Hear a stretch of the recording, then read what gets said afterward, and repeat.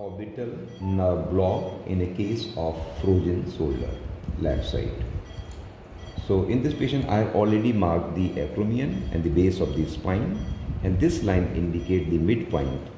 This line indicates the direction of the scapular spine. So I have taken a midpoint of this line, and 2 cm up and 2 cm medial is the site for entry of the needle. The angle of the needle is 45 degree here. And I have taken 9 cm long 23 gauge spine needle, short bevel needle. So now tip at this depth is about 5 cm. The needle touches the floor of the just above the spine of the scapula.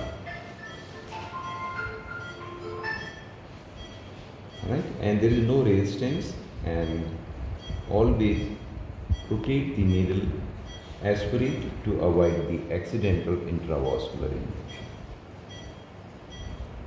Rotate, aspirate, inject. Rotate, aspirate and inject. Now I have filled 5 ml syringe with which I am injected to block the supraorbital nerve on the left side, and this nerve is responsible for 70% of the pain sensation.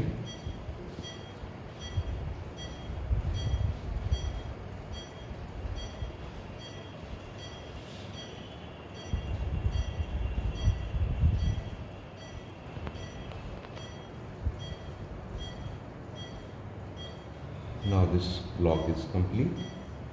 So about 5 cm, and see there is regurgitation of the fluid.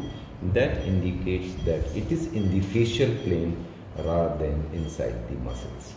So this is again a diagnostic sign that I have injected in a proper loose areolar plane, and this fluid will migrate towards the supraorbital nerve.